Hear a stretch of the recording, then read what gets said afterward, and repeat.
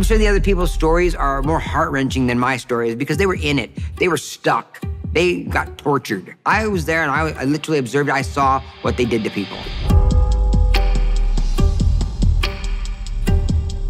I knew that they liked me so much, everybody liked me so much that I was going to tell them that I was gay. And maybe I was going to be that person that they went, oh, they're not bad people.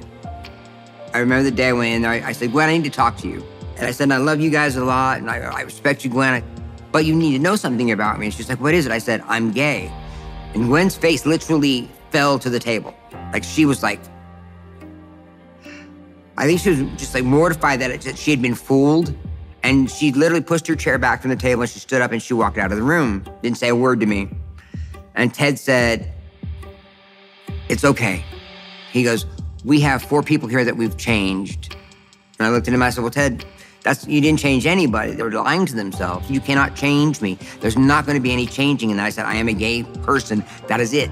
No ifs, ands, or buts about it. That's who I am. That's what God made me. God did not make you that. He argued with me for an hour. And then I went on to Saturday, and all of a sudden I knew that they had started to tell people because more and more people stopped talking to me, like the prominent people stopped talking to me. So I said, you know what, who cares? So I stopped going. And no one ever said, no one reached out and said, hey, are you gonna come back ever? And no one ever did. So it was just kind of like gone.